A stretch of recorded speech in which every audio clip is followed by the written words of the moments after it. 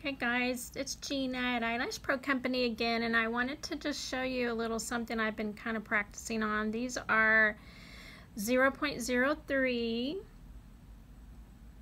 mega volume lashes, and I just kind of wanted to show you just a little, it's not really a finger roll, it's kind of a cross between a finger roll and a pinch, but I just wanted to show you just in case you're getting frustrated or discouraged that, you know, we all have to practice no matter what, okay? It just takes practice to get good at your craft no matter what it is. So I just pick up a little chunk, I set it down, and I press down, and it kind of already starts to open. So I just grab with my thumb the base of the fan, and I can manipulate it and spread it out a little, and I let go.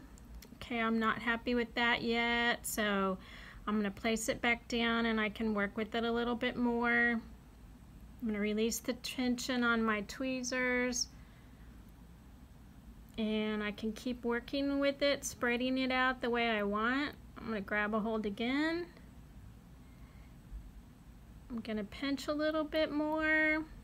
So there's just all kind of ways you can do this. Obviously there's a ton of different techniques out there, but I just wanted to show you mainly and try to encourage you. I mean, I just sort of came up with this. I don't know that I actually ever saw anybody do this, but it just sort of, sometimes these things happen by accident almost when you're trying to figure out how to do certain things. So the thing about this particular technique, if you want to call it that, is that you can actually work with them quite a while before you're ready to, you know, give up or throw them out when they fall apart. So I'm setting it down. You see there how it spreads out a little bit. I'm actually using my index finger and the tweezers as my kind of my palette to hold it in place. So and then once I kind of get it where I want it, I'll let go. I'll grab it with my thumb, and I'll let go with the tweezers. So then I can kind of grab it again and manipulate. I can pull some kind of crazy lashes off if they're going in another direction. But yeah, I just wanted to show you guys that, and hopefully that might help you or encourage you or give you an idea. See how that's kind of opening up? There we go. And so basically I've got my little 0.3 mega volume fan, and I would be able to use that. But again, you know, you can play with it, you can spread it apart even more. Now I've gotten the base even better. I think it's even more narrow, and you can take and kind of manipulate and play around with these and tap them on your sticky strip.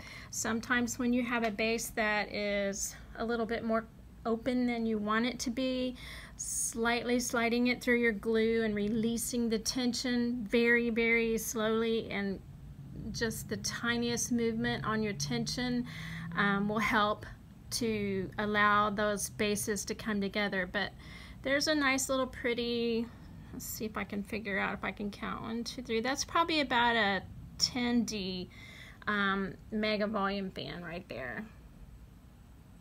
So I just wanted to let you guys know, you know, don't give up. Keep trying, keep practicing. That is what this industry is all about, okay? So keep at it, guys. I just wanted to encourage you.